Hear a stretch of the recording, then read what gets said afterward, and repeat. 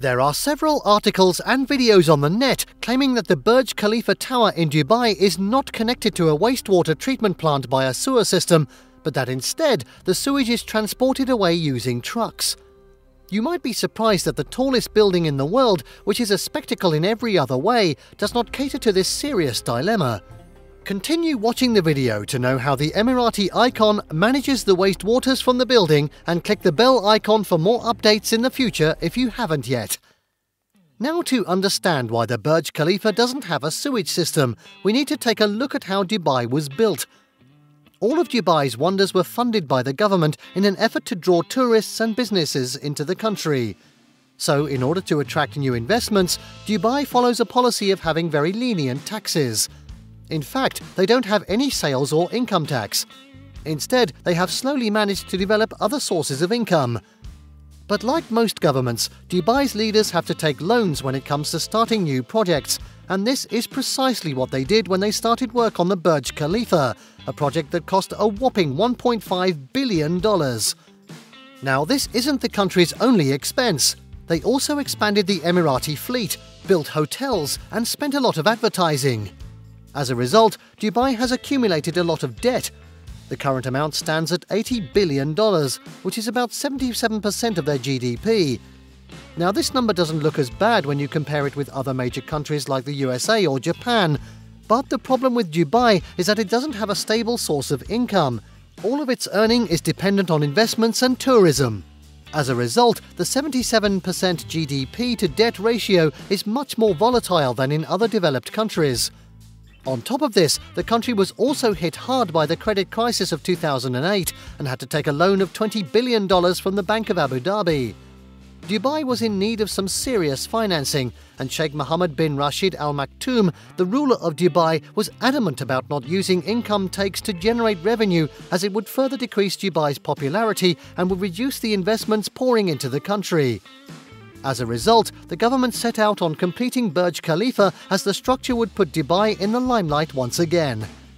As the government was rushing to complete the project, they decided to forego a sewage system, as it would bring an extra cost and it wouldn't be profitable. This doesn't mean that Dubai doesn't have a sewage system. Obviously, the city has one, but all the extra waste from this ginormous building could not have been sustained by the current sewage setup.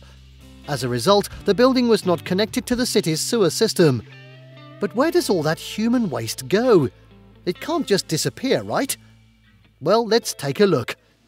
After a hearty lunch at the restaurant atop Dubai's world's tallest building, you excuse yourself from the table and proceed to the restroom. You flush the toilet without even thinking about it. What happens to the poop? Any person would think the world's tallest skyscraper, which requires an incredibly advanced architecture and technology to attain its heights, would have an equally outstanding sewage system. Unfortunately, that is not the case, since it is not connected to a municipal wastewater treatment system, as we mentioned earlier. So this means that when you defecate in the Burj Khalifa, the excrement is trucked out of the city. Trucked out! We are astounded at the inefficiency of such a system. To transfer wastewater to a treatment facility outside of town, one of the world's most sophisticated skyscrapers employs an archaic system. So keep in mind that if you visit and use the Burj Khalifa's bathroom, someone will have to collect your poop and transport it out of Dubai. Terry Gross of NPR interviewed Kate Asher, author of The Heights, Anatomy of a Skyscraper, in November, and she discussed what happens to sewage from Dubai's Burj Khalifa and other tall buildings.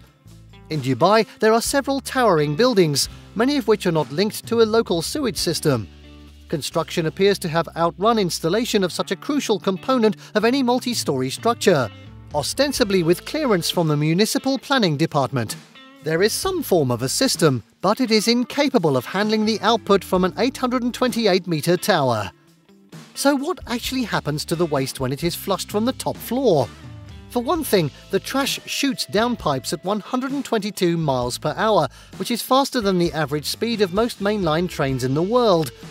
The important thing to remember is that the poo reaches terminal velocity, much like a skydiver.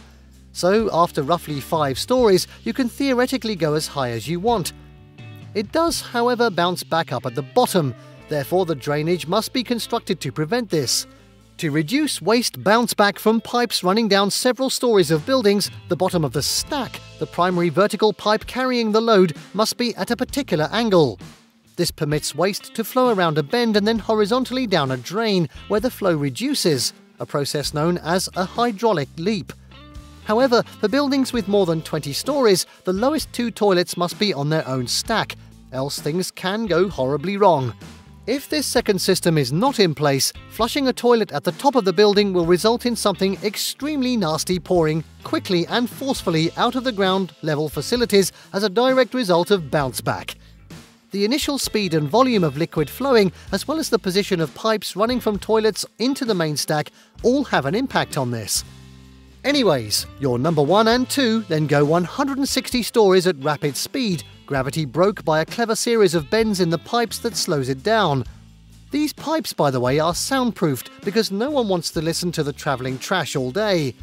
Anywhere else, the waste would end up in a septic system before making its way to the municipal wastewater treatment facility. In greener buildings, it may even pass through a network of filters before being reused for landscaping or additional flushing toilets. But this is not the case at the Burj Khalifa. Some unlucky individuals, or more likely several, gather the wastes in trucks. Experts believe that at full occupancy, that might be equal to a good 13 tons of human feces every day, but the Burj isn't at full occupancy, so let's lower that figure.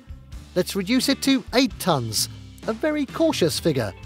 That's still a lot of shit, and you have to admit, but there is one more factor to account for. More wastewater generated by showering, cleaning your teeth, and so on is also added to it, so it does sum up to 13 tons of waste to manage. Because the Burj Khalifa was erected in such haste that no one considered where the excrement would go, those poor individuals had to transport this stinky garbage to a wastewater treatment plant where they frequently have to wait in line for up to 24 hours to dump their smelly truckload.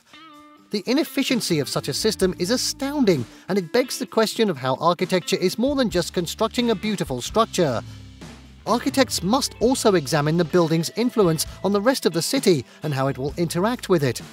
It's all well and good to construct the world's tallest structure, but if you have to remove the garbage using inefficient and expensive vehicles, you have failed. Well, anything is possible when you are looking to cut costs. So that is all the time we had today, folks. Hope you enjoyed this video. Don't forget to subscribe and do hit the bell icon to remain updated about all our future videos. See you all next time.